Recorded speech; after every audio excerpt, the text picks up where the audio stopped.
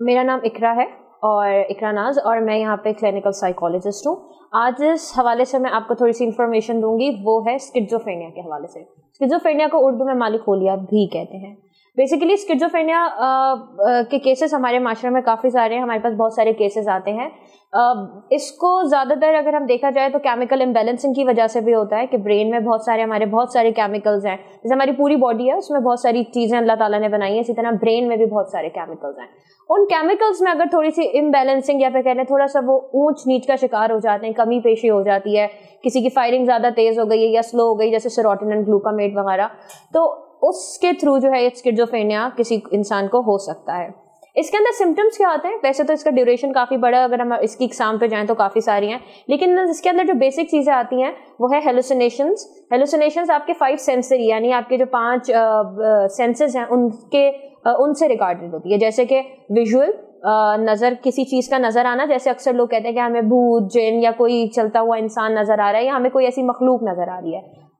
Auditory یعنی سنائی دینا کسی آواز کا، جیسے کہ کہتے ہیں کہ اللہ تعالیٰ کی کوئی آواز آ رہی ہے نعوذ باللہ، یا پھر ہم سے لوگ باتیں کر رہے ہیں، ہمیں ایسی لوگوں کی آواز آ رہی ہے جو دنیا میں نہیں ہے لیکن ہمیں ایسا ہے کہ ہمیں ان کی آواز آ رہی ہے، لگتا نہیں ہے بلکہ ان لوگوں کو ایکچوئل میں وہ آواز آ رہی ہوتی ہے. اچھا، ٹیسٹ سے بھی ہوتا ہے کہ ہمیں کوئی عجیب سا ٹیسٹ جو ہے وہ زبان پہ ہر وقت محسوس ہو رہا ہے. ٹچ کا بھی ہوتا ہے، جیسے کہ کوئی چیز جو ہے وہ ہمیں چھو کے جا رہی ہے، اور یہ ساری چیزیں. اسمیل کا بھی ہے کہ ہمیں کوئی عجیب و غریب ہر وقت جو ہے کسی بدبو کا یا خوشبو کا احساس ہو رہا ہے. تو پہلا ایک سمٹم جو ہم دیکھتے ہیں اسکیزوفرینیا کو ڈائگنوز کرنے میں، وہ ہیلوسینیشنز دیکھتے ہیں کہ کوئی ان 5 سینسز میں سے اس طرح کی کوئی چیز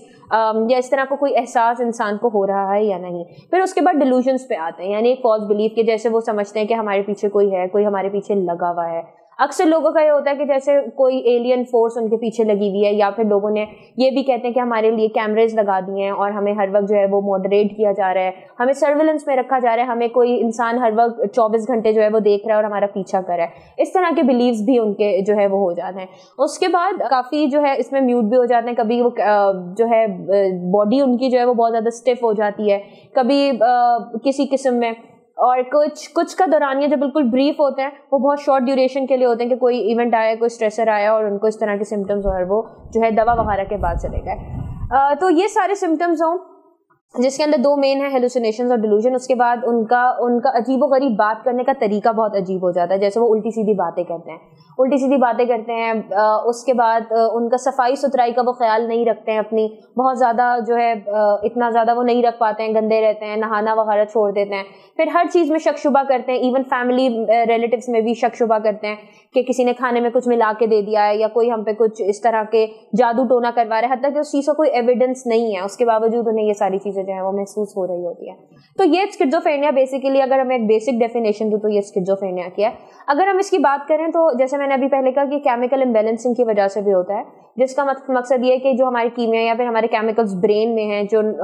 چل رہے ہیں، ان کے اندر کوئی کمی پیشی آ گئی ہے جس کی وجہ سے یہ ہو رہا ہے. اس کیمیکل امبیلنسنگ کے لیے اوبویسلی ہمیں سب سے پہلے جو ہمارے پاس کلائنٹ آتا ہے اور وہ ہمیں اس طرح کی کوئی اسٹیٹمنٹ بتا رہا ہے، ہم اسے سب سے پہلے سائیکیٹرسٹ کے پاس بھیجتے ہیں. اپنا ڈائگنوسس سائیکالوجسٹ کلیئر کرتا ہے، پھر سائیکیٹرسٹ کے پاس بھیجتا ہے، یا سائیکیٹرسٹ کے پاس اگر وہ چلا گیا تو وہ سارے سمٹمز اور اس کی ہسٹری پہ کام کر کے پھر اسے اسکیزوفرینیا کو کوئی ڈائگنوسس دیتا ہے کہ وہ کس قسم کا ہو سکتا ہے. اس کے بعد پھر سب سے پہلا جو کام ہوتا ہے وہ دوا کا ہوتا ہے. ہاسپٹلائزیشن ہوتی ہے کہ آپ اس طرح کے انسان کو کوشش کریں کہ آپ ہاسپٹل میں رکھیں، کیونکہ ایسے لوگ پھر اگر گھر والے دوا کھلانے کی بھی کوشش کرتے ہیں کچھ ہے تو انہیں لگتا ہے کہ وہ ان کو مار رہے ہیں یا مارنے کی کوئی ایک سازش کر رہے ہیں یا سب لوگ ان کے خلاف ہیں، تو وہ اکثر دوا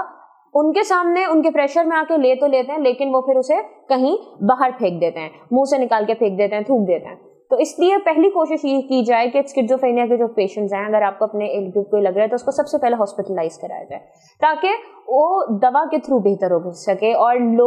جو ڈاکٹرز وہاں پہ موجود ہیں، سائیکیٹرسٹ اور سائیکالوجسٹ وہاں پہ موجود ہیں، وہ اس کے بیہیویئرس، اس کی تھاٹس کے اوپر کام کر سکیں اور اس کو بیسیکلی ایویلویٹ کر سکیں کہ آیا کہ اب اس کے سمٹمز جو ہیں وہ بہتری کی طرف ہیں یا نہیں ہے. تو سب سے پہلا علاج تو اس کا میڈیسن ہے. اس کے بعد جب وہ بندہ میڈیسن سے بہتر ہو جاتا ہے تو ظاہری سی بات ہے جس دور میں وہ بیمار رہا ہے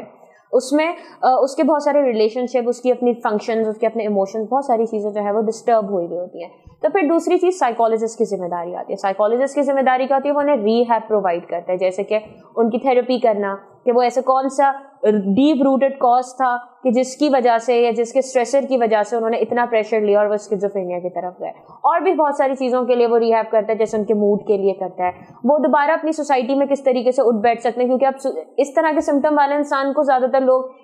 लोगों ने लेबल कर देते हैं कि ये पागल है, ये नफ्सियाती है, उससे बात नहीं करनी है, उससे दूर रहें, क्योंकि ऐसे लोग थोड़ा सा हाइपर भी हो जाते हैं, मार पीट भी कर रहे होते हैं कभी बहुत ज़्यादा शक शुबह की वजह से, तो लोग इनसे अमूमन दूर हो जाते हैं। तो उनको दोबारा सोसाइटी में स्टैंड दिलवाने के लिए साइकोलॉजिस्ट जो है वो बहुत सारे काम करता है, उनकी वेल बीइंग के ऊपर काम करता है, उनकी दोबारा से उनके बिहेवियर्स को जो है वो इस तरीके से ऑल्टर करता है या फिर उस तरीके से बेहतर बनाता है कि वो दोबारा अपनी सोसाइटी के अंदर स्टैंड कर सकें, अपनी जॉब में अगर वो कोई स्टूडेंट लाइफ में तो अपनी एजुकेशन की ये सारी चीज़ें पूरी कर सकें। इसका जैसे पहले एक तरीक़ेकार बता दिया, सबसे पहले कि दवा होती है, उसके बाद उसकी रिहैब होती है, और फिर वो इंसान के जब डीप रूटेड कॉज जब साइकोलॉजिस्ट निकालते हैं और उसके ऊपर थेरेपी करता है, जैसे साइको एनालिसिस वगैरह और इस तरह की, तो फिर पता चलता है अच्छा कॉज क्या था, ताकि वो उस कॉज की वजह से दोबारा से उस प्रॉब्लम का शिकार ना हो सके, उसका कोपिंग मैकेनिज्म या उसके उस चीज़ को या उस स्ट्रेसर को फेस करने की जो सलाहियत है वो उसको दोबारा से इन्हांस करता है, इवेलुएट करता है, ताकि जो है इंसान बेहतरी की तरफ जा सके। तो अक्सर हमारे पास जो केसेस आते हैं वो आते हैं कि पूरा हम लोग टाइम निकाल देते हैं सिर्फ पीर फकीरों के पास जाते हुए कि जी इसके ऊपर जिन चढ़ गया है, हेलुसिनेशंस हो रहे हैं, डिल्यूजन्स हो रहे हैं कि शक शुबा कर रहा है, या फिर जो है इसको कोई मखलूक दिखाई दे रही है, जिन भूत दिखाई दे रहे हैं। ठीक है, कुरान में है कि एग्जिस्ट करता है, लेकिन कुरान ये भी कहता है कि वो किसी के ऊपर चढ़ नहीं सकते और इंसानी कैफियत जो है वो नहीं तब्दील कर सकते। तो एक कॉन्सेप्ट कि हम पीर फकीरों के पास जाते हैं और फिर उनसे इस तरह इलाज कराते हैं जो केस को और ज़्यादा बिगाड़ देते हैं, और फिर जब हम साइकोलॉजिस्ट या साइकेट्रिस्ट के पास वो केस आता है तो वो इतना ज़्यादा सिवियर हो चुका होता है कि फिर उसके इलाज में भी काफ़ी टाइम लगता है। तो इस तरह का अगर आप कोई बंदा देखें, ठीक है, ये अगर आपका कॉन्सेप्ट दूसरे तरीके का है तो वो इलाज भी कराएं, साथ साथ डॉक्टरी इलाज भी कराते रहें ताकि इंसान जल्दी बेहतर हो सके। हर साल जो है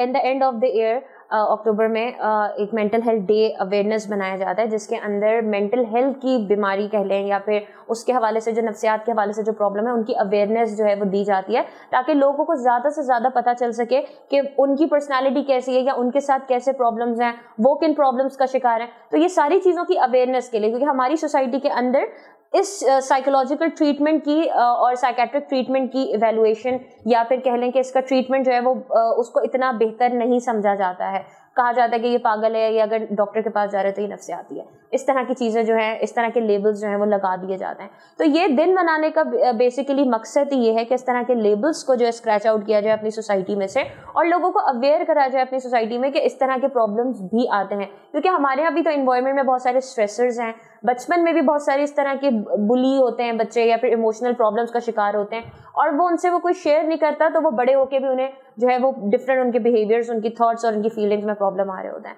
तो इस डे का बेसिकली मकसद ये है कि अवेयरनेस फैलाना, ताकि लोग जो है वो ज़्यादा से ज़्यादा अपनी मेंटल हेल्थ का ख्याल रखें, क्योंकि अगर मेंटल हेल्थ डिस्टर्ब है तो फिर इसका मतलब है आपकी पूरी लाइफ डिसफंक्शन है।